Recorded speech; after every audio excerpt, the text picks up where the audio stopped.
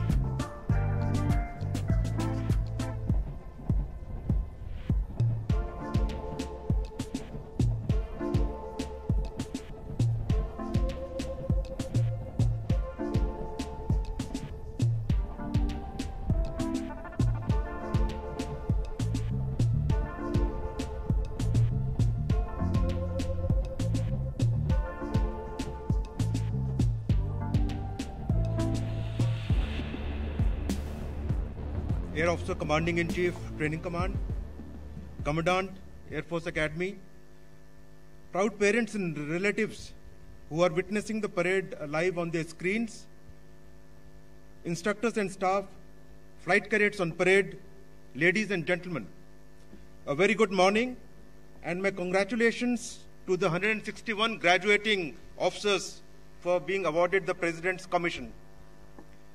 My congratulations also to the award winners for their outstanding performance during their training, and to the 6 officers from the Indian Navy, as well as 5 officers of the Indian Coast Guard for earning their coveted wings.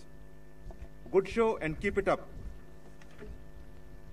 Today's combined graduation parade is historic because despite severe COVID constraint placed upon the training infrastructure, you all have succeeded in completing your training, and that too within the stipulated period. In fact, the Air Force Academy has flown over 20,500 hours over the last 1 year, highest ever in our history during this period.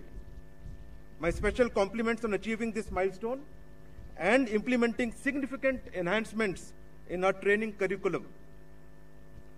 Indeed, this day is a great testament to the grit and determination shown by each one of you, as well as to the human contribution by the instructors.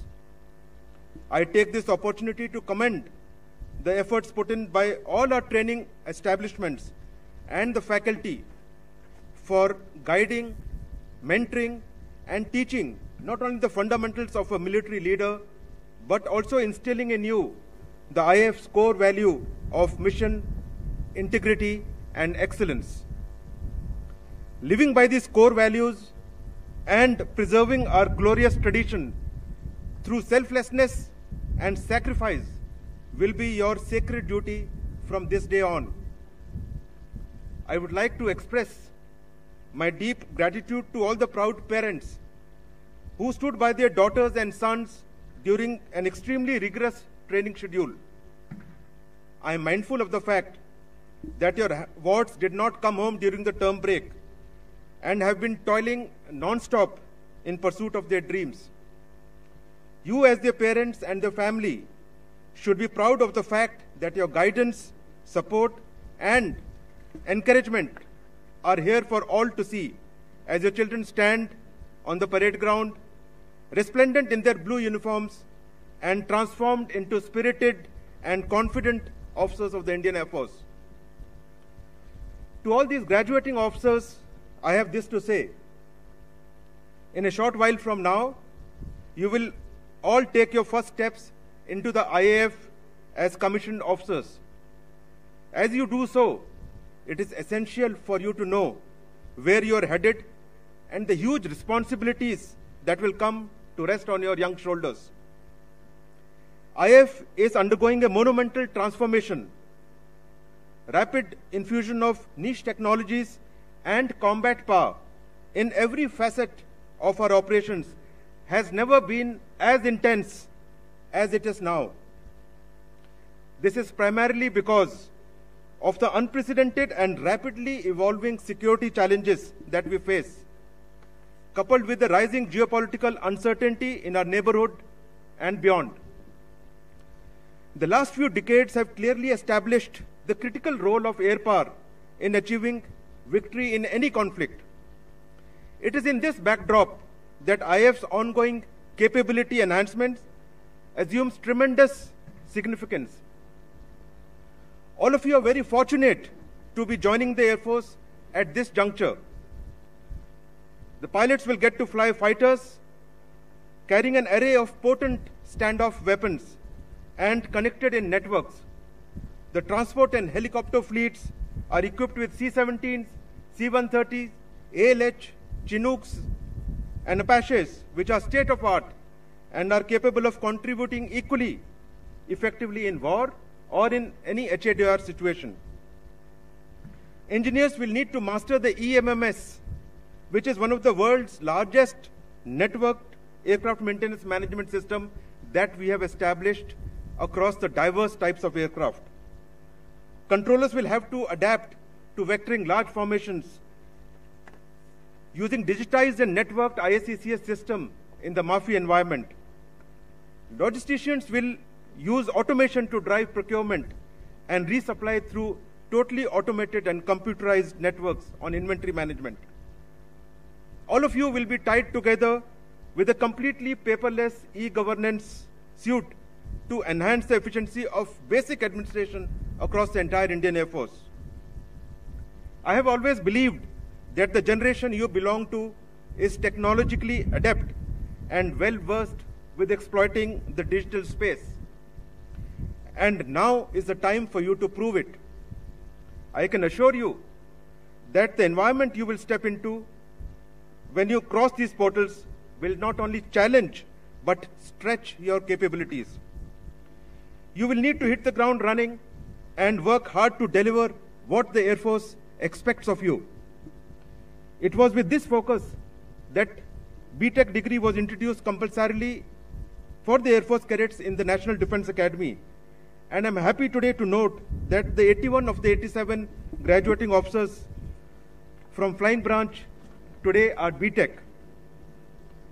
I'm sure this will facilitate rapid comprehension and exploitation of modern platforms, weapons, sensors, and technologies. Notwithstanding all these advances in technology, as young leaders, you must know that IAF's core strength is in our people, and you must always nurture this strength as you grow. While maintaining operational readiness, IAF has been proactively assisting in the national fight against the COVID-19 pandemic. Proactive vaccination and strict COVID discipline within the Air Force enabled us to undertake all COVID tasks on a war footing.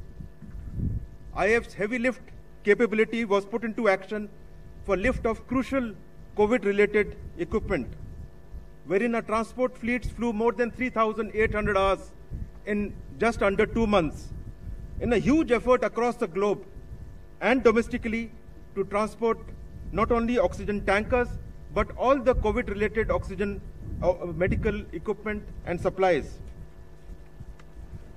You are joining the field that operates at this level across the spectrum.